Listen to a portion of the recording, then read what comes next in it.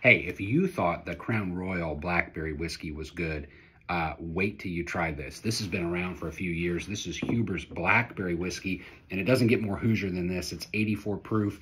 It's real copper pot distilled Indiana bourbon that they blend with farm-grown blackberries, and it even has a little purplish hue to it. In addition to that, it's got a really amazing fresh blackberry aroma. You can still smell the bourbon there. You get a much more prominent oak presence than you did in like the Crown Royal Blackberry, which is good, but this is a natural product made right here in our state.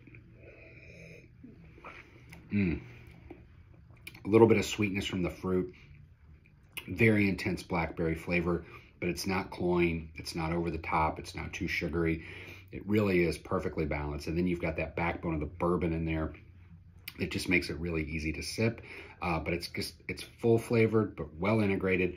It's $22.99 a bottle, so it's even cheaper than the Crown Royal, and it's available and made right here. Cheers.